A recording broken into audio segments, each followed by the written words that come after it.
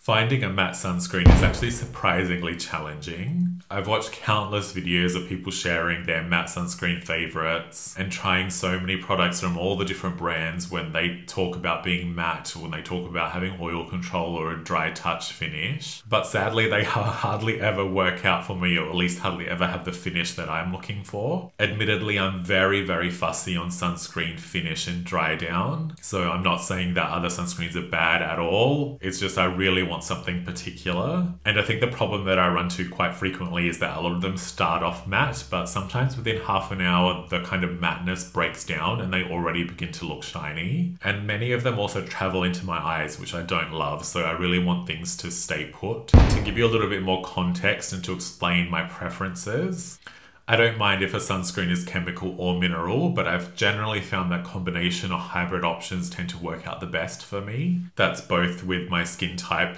leaning oily and breakout prone, and also my skin tone can handle mineral options without looking too ghastly or ghostly. My skin is breakout prone and leans oily, but not incredibly so. So it's just like I lean oily.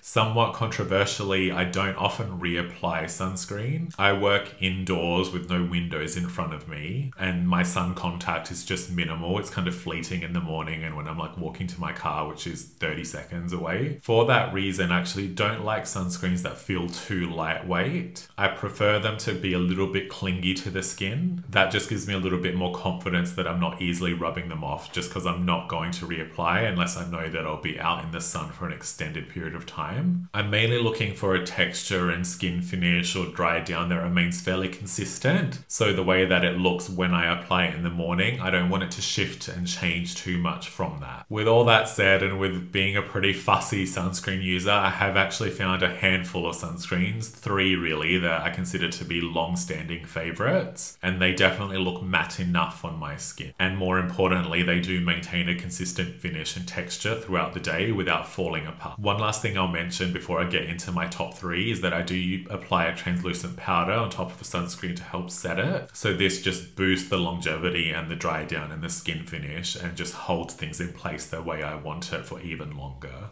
So I'll start with a sunscreen that I use most days, and it's an Australian brand called Airyday, specifically their Mineral Mousse. This contains 20% zinc oxide with some chemical filters, or chemical boosters rather, and it has an SPF 50+ rating and 40 minutes water resistance. The texture of this might be a little bit polarizing. It is like a whipped mousse. It's kind of fluffy and feels a little bit like a silicone primer, but I think they've made it creamy enough so it doesn't feel too slick or too oily, which is the risk of some high silicone product. When you actually start to apply it on your skin, it can have a bit of an oily sensation, but to me it sets down to a very natural skin finish with a tiny little hint of glow that is very easily knocked down with powder. And this sunscreen, sort of more so than others, just holds onto the powder really well. It's almost like applying a very light makeup.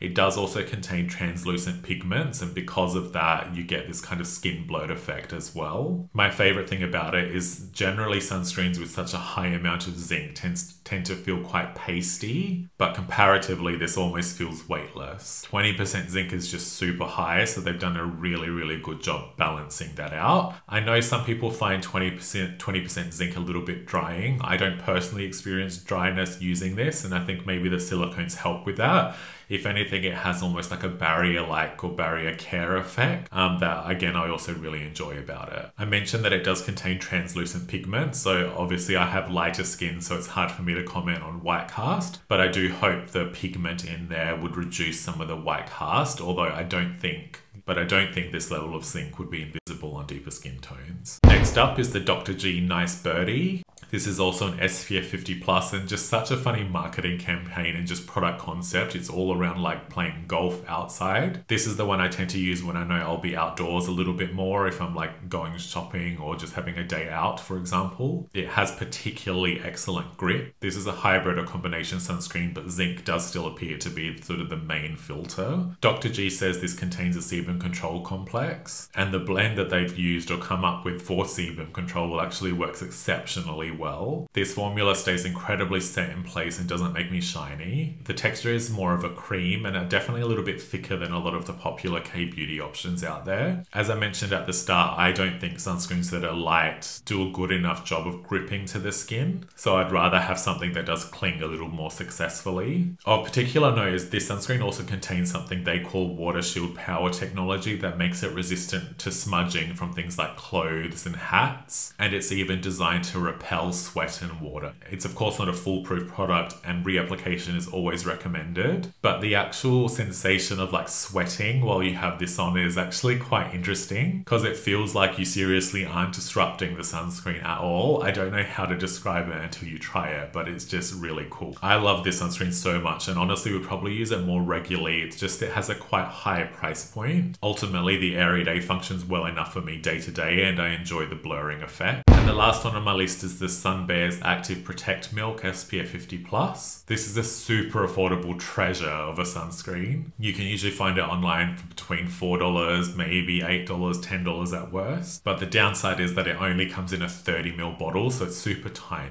Even so, you can buy multiples of them and still probably be more cost effective than a lot of other sunscreens out there. Texturally, this is the most fluid of the 3 sunscreens I've mentioned. It is very much a milk. It feels a tiny bit oily upon initial application, but sets down very quickly. It absorbs within seconds. And this is also a hybrid sunscreen using both chemical and mineral filters, where zinc seems to be the standout again. Unlike the others, this does have fragrance included. It's a bit of like a fresh citrus scent. Not too noticeable, and it does dissipate relatively quickly. Like Nice Birdie, this sunscreen also uses ingredients to repel sweat, oil, and water. And it does this really, really well. For how light this feels and how well it grips to the skin, they've done such a good job designing the product. I really just wish it did come in larger packaging for the convenience factor and really to reduce some packaging waste. To summarize all 3, if you like lighter, milkier, fluid textures, then Sunbears is the way to go. If you like creamier textures, then Dr. G is the best option. And if you don't mind silicone primer-like textures, then Airyday is a great one, especially if you want slight blurring on the skin. I have a couple of honourable mentions because I used to use Bondi Sand Sunny Days religiously. Although I didn't personally find it drying, some people did find it a little bit too aggressive on the skin,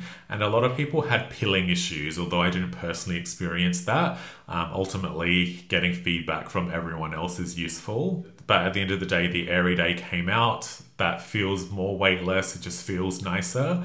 So I ended up switching to that instead. I also used to love Ultraviolet Lean Screen, and very similarly were 2 sunscreens from New Day Skin.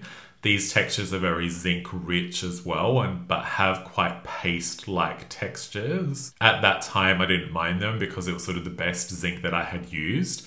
But again, Airyday came out, which is so much more weightless, so again, I switched to that instead. I really, really, really, really want to find a fully chemical matte sunscreen. I just haven't come across anything, so I'd really appreciate it if you could let me know in the comments if there's a chemical sunscreen that you love, that you promise is actually matte. I am sorry, this list is probably limiting across skin tones because all these sunscreens at least have some level of zinc in them. But I also didn't want to make up products or suggest other sunscreens were matte just for the sake of a list. So I've gone with the products that I use that work well on my skin type and skin tone. But if you do know of chemical sunscreens that work more broadly, I'd very much appreciate if you could let me know. The other thing to consider is I don't necessarily think everybody is as fussy on sunscreen dry down and finish as I am. The truth is a lot of sunscreens are lightweight and a lot of them can be knocked down with powder.